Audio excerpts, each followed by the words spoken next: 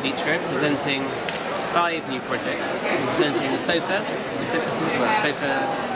shelving system, which is a room divider as well, room screen, dining table or work table, benches and bar stools. In fact, that might be 6.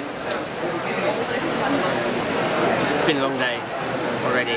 Yeah, maybe 6. So we're very happy to be launching these things. They're things we've been working on for years, 4 years actually, project. And really it's our first major upholstery project, vitra.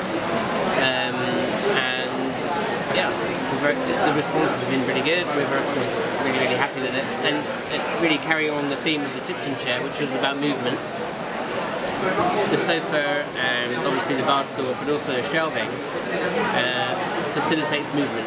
So they're also sort of almost like kinetic pieces as well as pieces of furniture. You know, there is a connection through to the Tipton and this idea of flexibility and movement.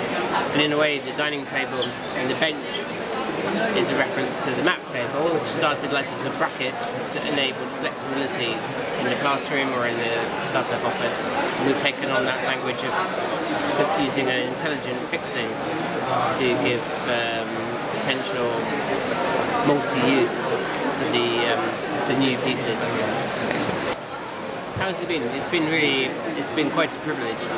You know, working with vitra. They have the most incredible technicians and engineers for us to work with, but also, of course, with Rolf, the Helm and Eckhart, Miser, we have a huge amount of, I guess, cerebral time thinking about what we're actually developing, rather than it just being an aesthetic thing. It's always a conversation about need, function, direction, references, typologies, and I guess it's their support, as well as the actual physical support of the engineers and the technicians, that makes the project such fun. You know, our trips to vitra are always enjoyable. We would look forward to them, and they really are a combination of intense drawing making, but mainly conversations. So yeah, it's been it's a real privilege to work for. Actually, the shelving presented huge technical challenges because you know, it's very simple. It looks very simple, but actually all the brackets move. So in fact, when you look at it, there's actually nothing holding the shelves up. And of course, vitra can't do anything that doesn't fulfil all the norms. You know, like the guidelines for use, for safety, for manufacturability, and of course that makes things very complicated.